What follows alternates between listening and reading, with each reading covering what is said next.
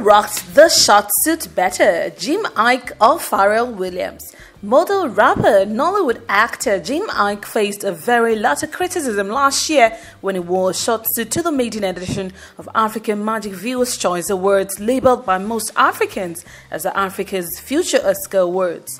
Well, it seems that a prophet truly does go unrecognized in his own town, because the very same look got him featured in the American magazine Ebony latest issue, alongside fashion icons like Pharrell Williams and Kanye West in the column of the inspiration under the menswear section titled "What to Wear Now."